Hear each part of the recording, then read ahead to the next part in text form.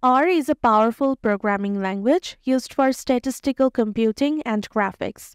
Installing it on Ubuntu is a simple process, and in this video, I will guide you through the steps. We will also cover how to uninstall it if you ever need to.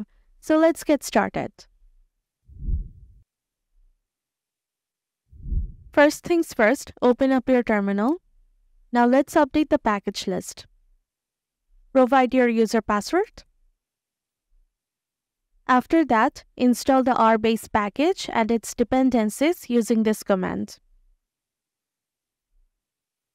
Here, R-base is the main R package. It includes the core components and libraries necessary for running R, and R-base dev includes all the additional files and headers needed for developing or compiling R packages.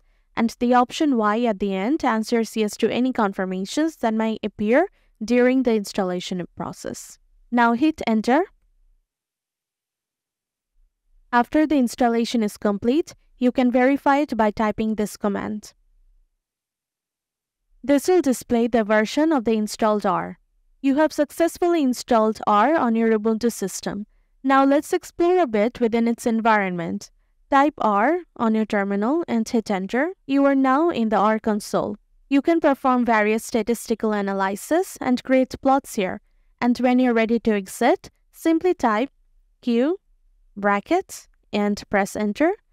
And then type Y if you want to save the image, or N if you don't want to save it.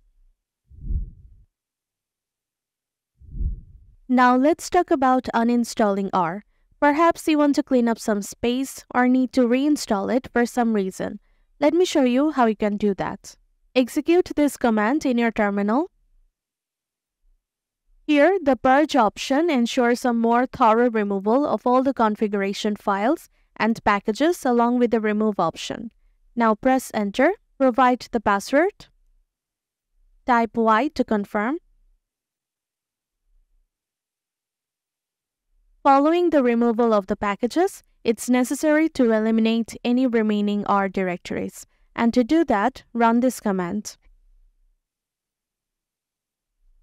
Here, usr/local/lib/r indicates the path of the R directory.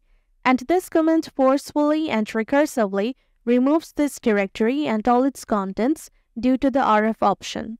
So there you have it, setting up R on Ubuntu in just a few simple steps. And don't worry if you missed any of the commands, you can find them all listed in the video description below.